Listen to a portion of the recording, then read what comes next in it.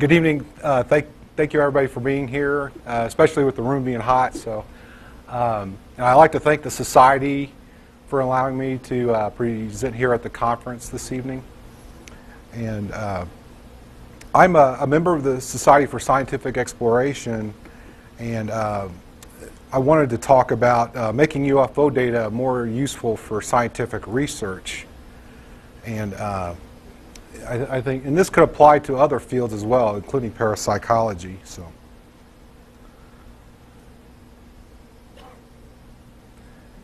and I think this symbolizes kind of where the state of working with UFO data is at the moment.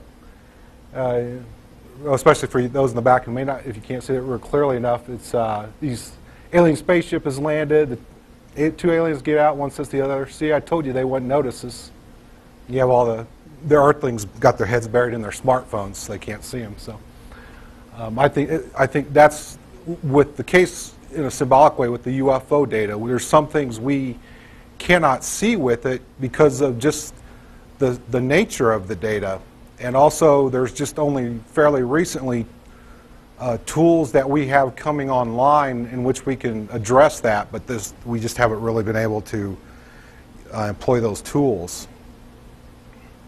And what I'm going to do is just a preview. Is I'm going to just give a background on UFO data, and then discuss some criticism about it in regard to its scientific usefulness, and also a proposed method for enhancing it to address those criticisms, and then going into a conclusion, and then question and answers. So, as far as the background about UFO data, some key characteristics is there's disparate sources. I mean, there's collections of UFO data all over the world. Here in the United States, in Britain, Europe, Asia.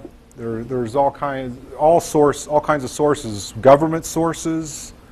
Private researchers, non-governmental organizations or non-profit organizations, research groups. There's all kinds of sources out there. And also there's active and non-active collections of data. Active as in they're currently accepting data, and non-active means it's no longer in operation, it's archived. And the next slide that I'll get to will expound upon that more. And then another term, and I've heard this term used today as well, especially in the advent of the internet and Google and Facebook, where we're talking about lots of data. When we describe big data, there's commonly it's characterized by what is known as the 3 V's. There's actually more V's, but here these are 3 common V's, and that's high volume, variety, and velocity. And when I talk about volume in terms of computer memory size, we're talking about a zettabyte. Now that's equivalent to 1 trillion gigabytes. That's a warehouse of DVDs. And that's especially if you're talking about trying to pool all this UFO data together, or much of the key databases out there, and trying to bring it together and work with it. And also variety. When we talk about variety, we're talking about different types of data. Some of it can range from structured to unstructured. An example of a structured data would be a relational database, like maybe like a health insurance company working with electronic health records. It's all organized in these nice, neat rows and columns of data. To some of your semi-structured, which is somewhat looser data, but it might be like some of the hypertext markup language that's used for designing web pages, that run the internet. That's got some structure to it. To unstructured data, just a loose text document like this right here. I mean, just the papers, like some of the. It's got some structure to it, but if you look at some of the UFO cases, especially where people are reporting, they're providing a textual narrative. And a lot of times people are typing, and it's being recorded down, and it's just really loose narrative. It's practically like prose, so it's really unstructured data. And we talk. Another quality is high velocity. Big data is where a batch of data can be processed in a matter of seconds or minutes or even fractions of a second, depending on the system that's used. And then also with big data, you can't effectively analyze it with traditional databases or methods. So, and here's a sample of some key UFO data based in the United States.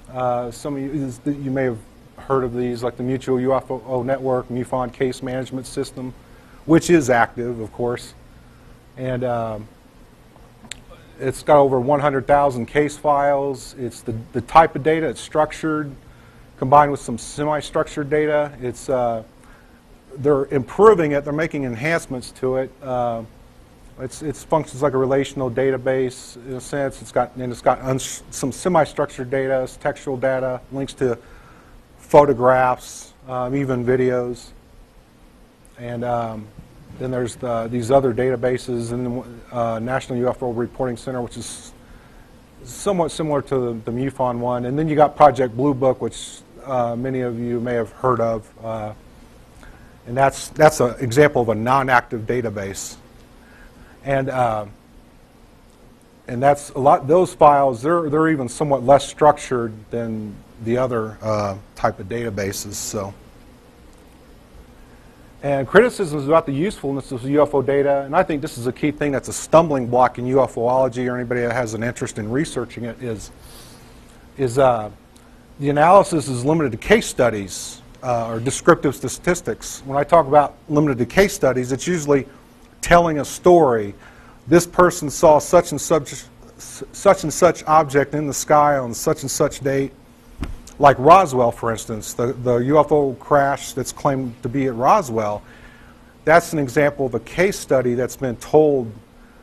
I'd say it runs the risk, and it's just my observation from hearing it from other people, especially those in the field of UFOlogy or UFO research, is that it's the risk of becoming repetitious, dated over time. You got one researcher over here at a conference or a place talking about the case study, and another one over here talking about the same case study. So it's like, where we go from here? We've heard this before. What new can we learn? So, and what's lacking is inferential statistics, where you can where you can actually start to visualize the data, where you can not just read text narratives or looking just at photographs, but you can start to visualize it. You can start to run regression and comparings of means if you want to compare groups. And the other criticisms would be from renowned computer scientist and UFO researcher Jacques Vallee. And he talked about inadequate data validation, no real missing standards. Not to say there's no standards, but standards as far as validating the data, especially before you analyze it. There's really no universal or formal set of standards really established out there that I'm aware of, or, well, according to what he's saying as well.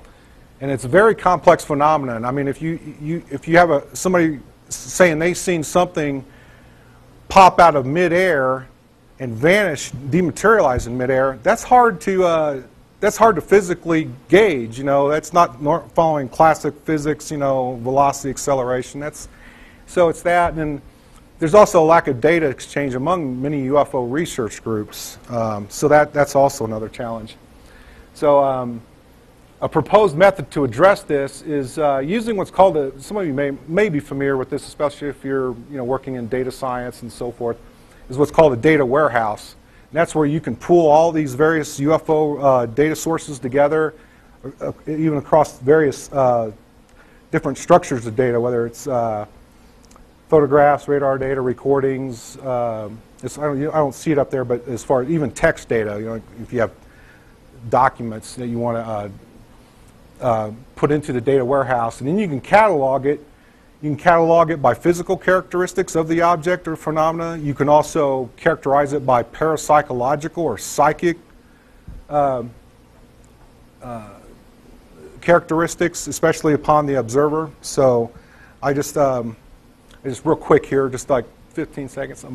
Time's about up. But another thing is what the data warehouse is talking about is using a software platform like Hadoop, which is you can help. It's especially useful for working with structured data, and you can use that with the data warehouse and with the catalog with the analytics sandbox. You can do all the descriptive and inferential statistics. So, and that concludes my presentation. So.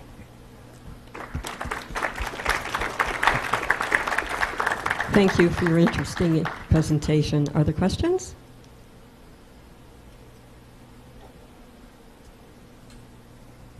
Yeah, thank you very much for an interesting talk.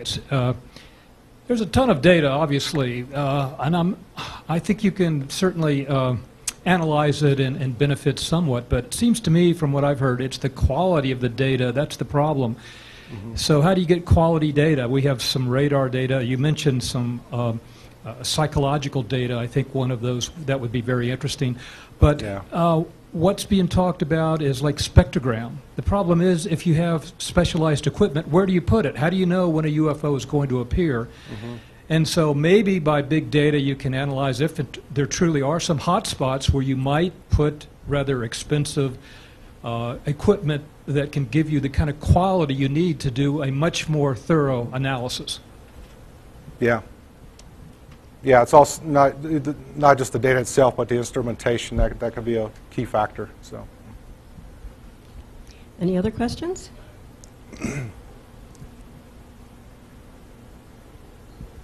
Yeah, Russ, I'm wondering, do you you've thought about this a lot. What about the cases where it's inferred that there's something like a UFO there, but you don't have a direct sighting? You know, people who've reported, you know, lights coming down on their car, the car stalls, and all of a sudden they're missing 4 hours of time, or the vehicle is 20 miles away from where it should have been. Isn't part of the problem here that we don't even know what exactly data is because we don't even know the full range of the phenomena? What phenomena? We don't know the full range of the phenomena. I mean, we know what an object is that we can't describe, but what about encounters where there's a lot of missing information, and it's really at the border of what we even would, you know, consider to be data. It just doesn't fit. That's where you can look at definitions, how the data definitions are operationalized, and how you put, like what you're talking about, you can have a catalog for that kind of data. You know, especially if it needs more validation, you need to follow up and do additional follow-up to clarify that special case like that, or it's the more unique physical phenomena, psychic phenomena. So. Hi. You know, I'm really familiar with the concepts of data warehouse, and I think it's a good idea to try to bring your data together and make it accessible all in one place. As someone was saying about cleaning up the data, that's a really good point. One of the things that you didn't mention at all is metadata, and adding additional fields, for example, like who collected the data. Right. Or what type of instrumentation was used to collect the data. So then you can query across your entire database and see if you get consistent results from a single person or using a certain type of equipment. And that can give you more information that can help to make your data stronger and easier to analyze. Yeah, I agree. That's a valid point. So. Thank you very much for your interesting presentation. Okay.